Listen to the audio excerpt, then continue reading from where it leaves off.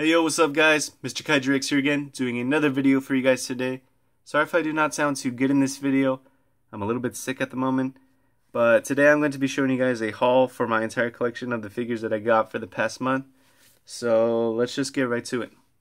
So first things first, in an update video that I uploaded about a month ago, I mentioned that I was going to be getting this figure. And I did. It is the Kyoto Tyrannosaurus Rex. I wanted to get this figure when it was first announced, but at the time I didn't have any money, and it sold really fast, and I tried looking for it on websites, and they either didn't have it in stock or it was too expensive. So after a few months later, I found it on eBay. They were selling two variants. One was the green variant, and there was this variant. I went for this one, and I'm very happy to have in my collection. It is a scientifically accurate T-Rex based on the recent studies, and they really reflect well on this figure. I absolutely love this figure, especially the paint job. It stands out in my collection. And I do plan on reviewing this. I don't know when though, because I'm currently busy at the moment. But I'm very glad that I got it. And I do recommend it. If you find it, get it if you can. Next up, I got the Collecta 2018 Tyrannosaurus Rex. This is the deluxe version. There was one released about a few years ago that was completely feathered. This is the one that doesn't have a lot of feathers. And at the time, I wanted to get the one that was completely feathered, but again, I didn't have money at the time, and it sold quick because everybody wanted it. And unfortunately, it's going for expensive prices. I have found one on eBay that I'm debating on whether or not to get because it's very decent due to the price. But since I have this one, I'll be debating on whether or not I'll get that one. But this one is also great too. I just really love the detail on it. The feathers look nice. I also love how its head is pointing up to the sky, so when you open up its jaw, it looks like it's roaring proudly.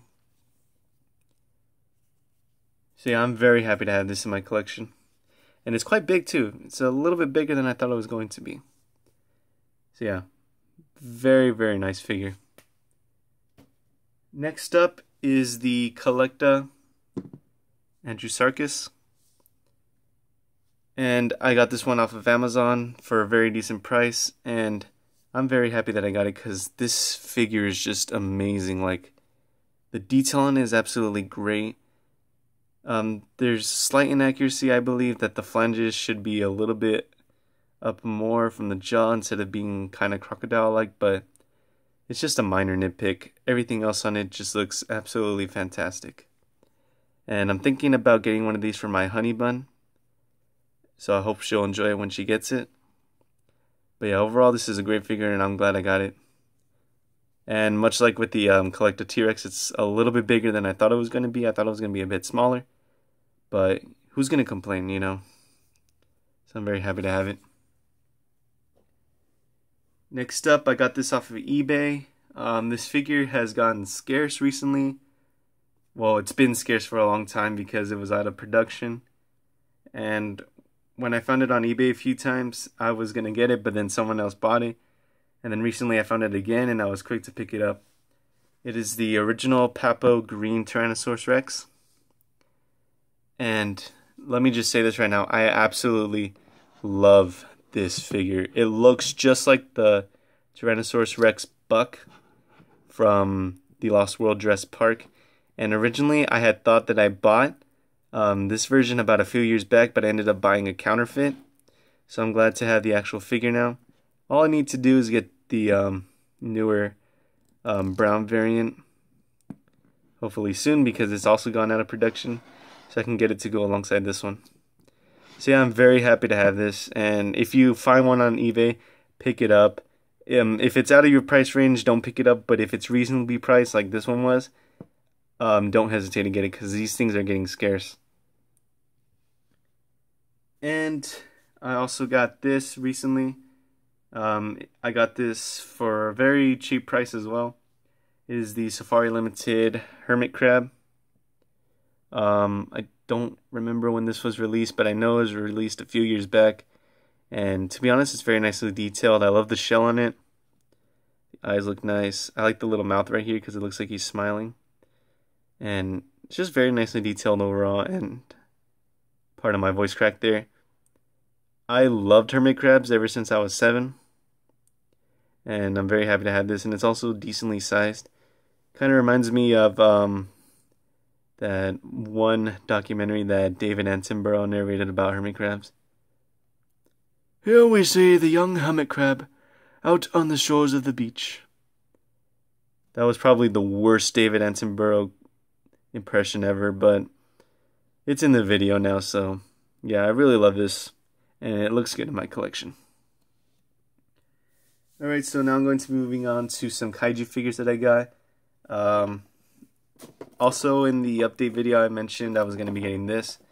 It's the Mezco King Kong of Skull Island figure. I really love this a lot because it's a very nicely detailed figure. It's based on King Kong of Skull Island, which is a book, because I think Mezco couldn't get the rights to the 2017 Kong from Skull Island, so they went for this one. And to me, it looks a lot like the 1933 King Kong, just a little bit kind of cartoony in a bit. But I absolutely love it, and I'm glad it is fully articulated. I keep mine in the box because I don't have room for him anywhere on my shelf. But there he is, and I'm glad to have him. Just put the camera down a little bit. Next up, I got this. I got this from my dealer store. It is the little Bandai Godzilla 1989. It's not really in good condition, as you guys can see. It's got dust and white marks all over it, so it needs a bit of a cleanup. The tail also has a little chip right there. But I'm glad to get it because you guys know that 1989 and 1991 are one of my favorite suits from the Heisei series, and I bought this one to go and scale with the new Bandai Biollante that I have in my collection. So yeah, even though it's second-handed, very glad that I have it. Next, I found this on eBay for a cheap price. Very reasonable price. And I was quick to pick it up as soon as I saw it. It is the Bandai Gyaos, the Memorial Box version. And as you guys know, Gyaos is one of my favorite monsters in the Gamera series, alongside Barugon.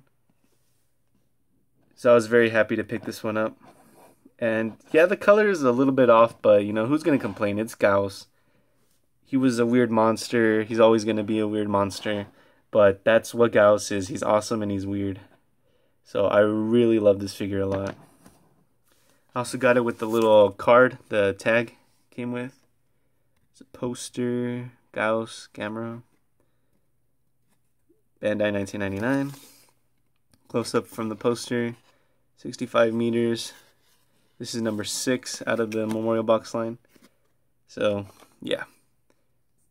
Very happy to get this. And also on eBay, I found this for a decent price. It is the Sega Showa Gamera.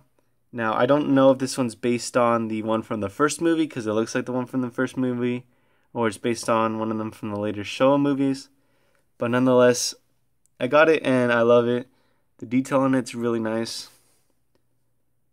Especially on the shell, it looks really good.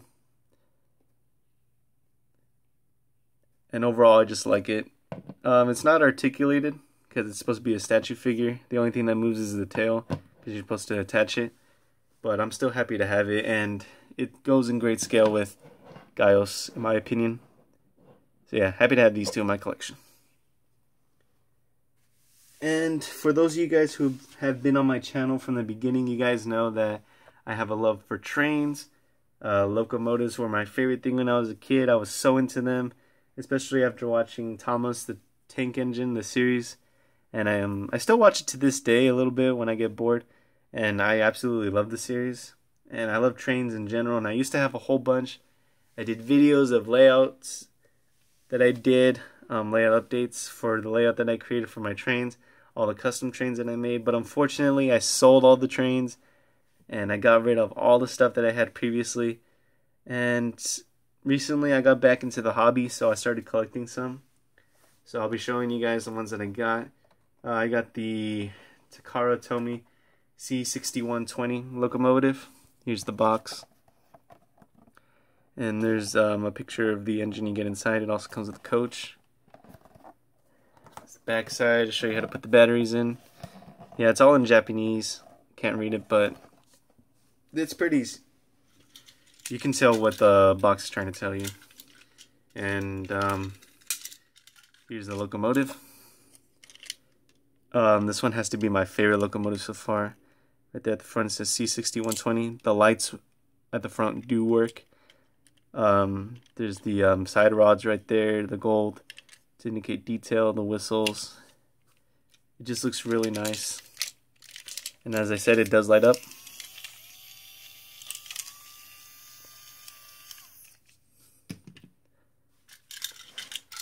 Here's the tender, coal, the opening for the water to go in. There's a lamp in the back, but it doesn't light up because it's tender. And it's very light. And it also came with this little coach right here. Might be getting a few more of these because I only have one coach. Here's the door, the other door, the couplings. And I just love this overall.